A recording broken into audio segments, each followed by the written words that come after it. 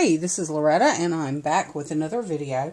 This time I'm doing a project share for a swap that I'm doing with the Free Spirit Sisterhood Cigar Box Swapper group over on Facebook. And this month our challenge is to alter a muffin tin and also to make a box of trims, which is based on a tutorial done by Patricia, and I will put her link. I'll find the link to her video and I'll put it down in the description so that you'll be able to look at that.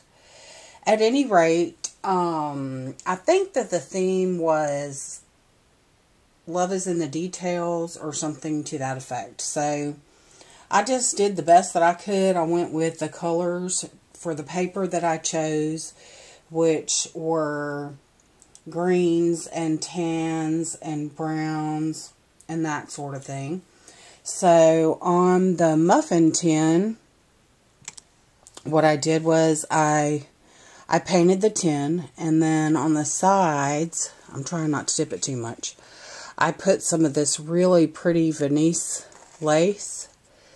And then on the top, I had this really pretty Webster's Pages bloomers trim that I put all around the top of the muffin tin. And then I just filled it, I made a little spray right here. And I don't know if you can see it, but it's got a little lock and key and a little tiny dress form peeking through. And a charm. And just some flowers, some Prima and Wild Orchid craft flowers. And then I put in this compartment here, I put some really pretty, I'll try to pull one out and see if you can see it, some really pretty sparkly buttons in all different colors. And in this one I put all different types of charms, and I'll just pick a few of them up so that you can see. Put in some charms and just some pretty little doodads. Let me see if I can pick up another one. There's that one. So anyway, I just put in some like arty cakes and that sort of thing. And in this little compartment, I put in some Webster Pages sparklers. Look, I'm not even on camera. I think maybe you can see those. So I put in a handful of those. There's several different kinds. There's this kind too. So some really pretty little whatnots. All those are the Webster's Pages sparklers. And then I put in here some little decorative wooden clothespins in all sorts of different sizes and shapes. Some skinny, some wide, just different ones. And then I put in these really pretty bling paper clips because I thought they matched. And then I took a cork for this next compartment and I put in all kinds of Prima pins and some little tiny Webster Pages heart pins with the pearls. So I thought she might enjoy that. And then in this last compartment back behind here, I've got some really big doodads and whatnots. So anyway, I really hope that she enjoys that. So that was my first swap. And excuse me, I'm a little bit sniffly this morning. So I apologize for that. And then, let me move this over. This is my box of trims, which I'm going to have to back up and adjust a little bit so that you can see that. So I made this box with chipboard, and then I put some feet on it. I lined it with the paper, with the pattern paper, which I think is really, really cute. And it's got the little sewing theme, so I was real happy with that. The back's just green.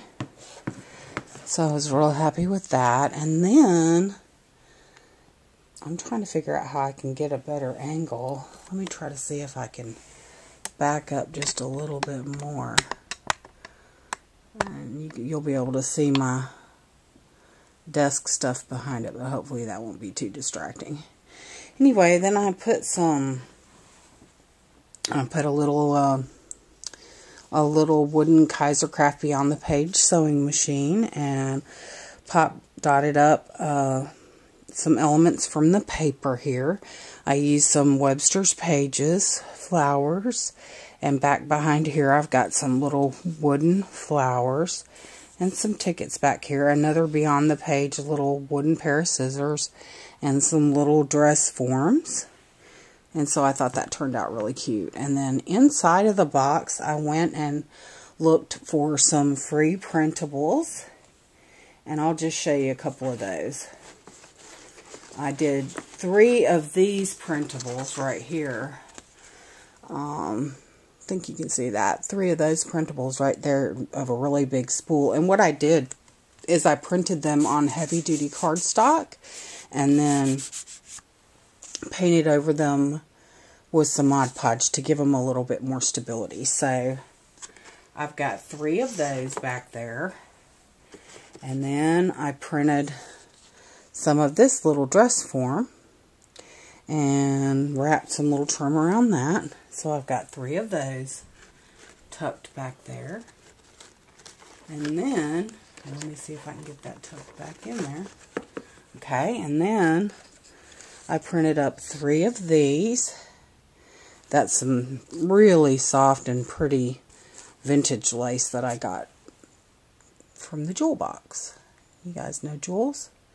Anyway, and so I printed up 3 of those and put some trim on those. And then, this is going to be fun to get back in here while I've got it on camera. Then I printed up 3 of these and put some trim on those, each of those. And then let me just pull these out so that I can get these in here a little bit easier. And then, let's see here. Sorry, I know my arm's all in the front of that. Then I had these, here we go. See, I just kind of, you know,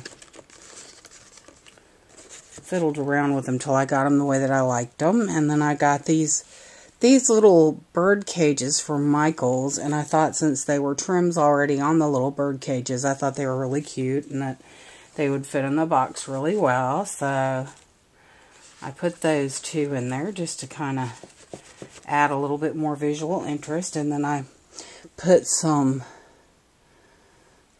really pretty laces, and this is a little rosette trim. I don't know if you can see that. And I thought I would just, you know, kind of layer those in the box as well. So I'm just kind of put them in there this way. They don't want to stay up, so I just have to fiddle around with them until I get them like I want them. Okay, and so anyway, that's my box that I'm going to be sending to my partner, and I really hope she likes it. I'm super pleased with how it turned out. I think it turned out really super cute. I added this little trim to the very top of the box, and I forgot about this little Prima resin corner piece there. I think it's Prima. It was in my stash. At any rate, I really hope she likes it. I think it turned out really super cute. And if you have any questions or comments, please feel free to leave a comment or shoot me a message.